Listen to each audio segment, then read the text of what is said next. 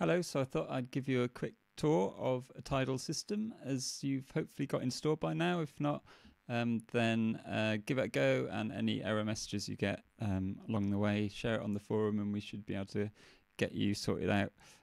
So I'll just give a bit of a tour, show you the different bits so you can see how it all fits together, hopefully. The first thing is Atom, which is just like a general text editor. I like turning off the tree view so that I've got a nice clear thing. So I'm going to make a new file and then I'm going to save it. When you save it, it has to end in .tidal. I'll just call it cycle0.tidal. Oh, just replace that, that's fine. Right, so and you can see that it says Tidal cycles in the bottom right. That means that it knows it's a Tidal file. We're ready to go. So the first thing is write a little pattern and run it with Control and Enter. So you can see it flash when I do that. So that kind of worked. I'll just stop that with a hash. So you can see it's given me some information. It says listening for controls. If it says that, that basically means that it's running fine. But then it started to say failed to send.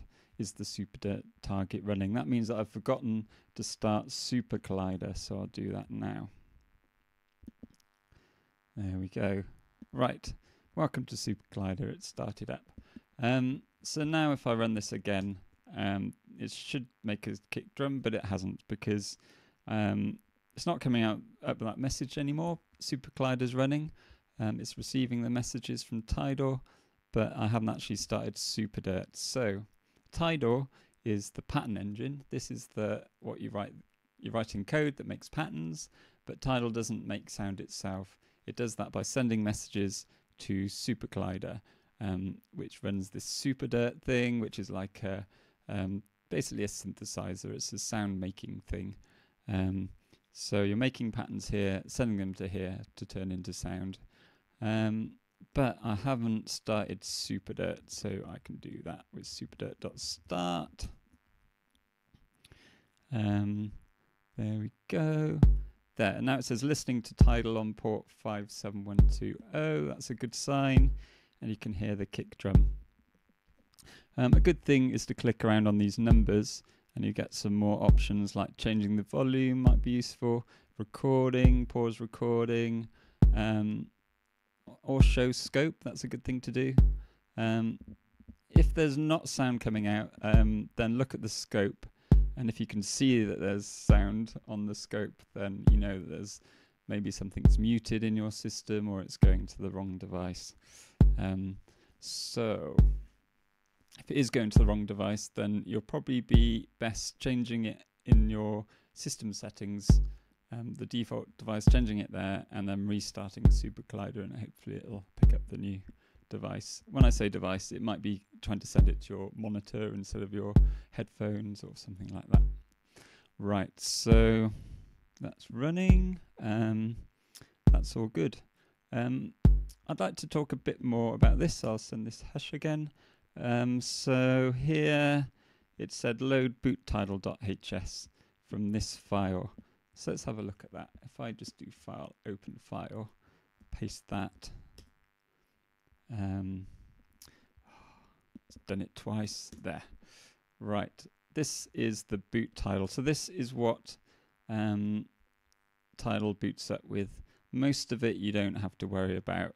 If you get lots of if like the timing of your rhythms sound out, and you might get some messages in SuperCollider about things being late, then this latency number might be one to change. Some people find that it works better at 0.2. Maybe if you've got quite an old computer, it means that Tidal might be a bit less responsive, but it will mean that the timing in the sound should be much better if you increase that. Normally it's fine just to leave it like that. There might be some other things you want to change. If you want to, instead of sending messages to SuperDirt, send it to something else, like if you have made visualization programming processing, then that's something we can look at later on in the course. It's worth maybe thinking about where Tidal is. So Tidal isn't inside Atom. When we're looking at the Tidal cycles package, that's not actually Tidal itself. That's a plugin for Atom for communicating with Tidal. If we want to look at Tidal, we can actually run it separately from Atom if we want. So I'll bring up a terminal window. This might look different. This is Linux. You might be using a Mac or Windows. But if we go GHCI, so this is actually what runs Tidal. GHCI is the Glasgow Haskell compiler interpreter, maybe. And this is basically what Tidal runs in. Tidal is a library for Haskell. It's like embedded in the Haskell programming language. Haskell's like a general purpose programming language, but you don't need to learn Haskell to learn Tidal. You might be interested in looking at it, but actually you can learn everything you need to just by learning Tidal. And if we actually took the contents of BootTidal.hs and pasted it in here, then we could actually start sending sound from here. So you don't actually need Atom running. It just makes it massively easier. If you've got all your code in a window here and can edit it and start and stop it, it's easier than just doing it on this command line. But it's possible if you want to explore. This might be a useful thing.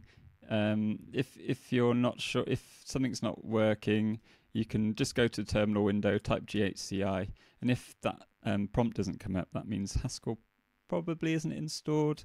On a Mac, you might need to do something like this, because sometimes on a Mac the path isn't updated, so you have to say explicitly where it is. But normally you just have to run it like this. If any of this is confusing, just ask a question in the forum. Right, so I was also going to talk about this as well, actually. So in the installation instructions, it'll probably tell you to run this to start SuperDirt, but you don't have to do that. You can just paste that into the startup file under the file menu or whatever. It might be different on a Mac. And if you do that, then you won't have to run that by hand each time. You can just it just means that it runs automatically. So if I now do SuperCollider, it'll just start straight away with loading up there, listening to Tidal. Great. And then without having to run SuperDirt.start, it'll just work. Another good thing to do is look at SuperDirt itself, the code. So if we open user support directory and then go to downloaded quarks, you can see these are the add-ons for SuperCollider, and we've got SuperDirt there. We've also got the samples here. We'll look at that later in the course, but these are all the samples that come with Tidal. And here is SuperDirt. So there's some good stuff in here you can explore. The hacks folder has some interesting things. But what I want to look at is this file here, superdirt_startup.scd. So this is an alternative way of starting SuperDirt. Normally, when you're starting, you'll just be completely fine with this superdirt.start thing. That's usually fine, but I've just copied the contents of that startup file, and I'm going to paste it in here. And this actually should be run instead of this. You don't run both, otherwise you'll end up with 2 copies of SuperDirt. This is an alternative way of running SuperDirt. So I've taken this SuperDirt _startup.scd, copied the contents into my startup file, which I find via open startup file here. What I can do now is shut SuperCollider and start it again, and it should still all start up fine. Yeah. Listening to Tidal, Ray. Right, so if I go to that startup file, let's just explain what the difference is. There's just more options, basically. So if you want to add more samples to SuperDirt, then you might find if you add loads, then you start running out of buffers.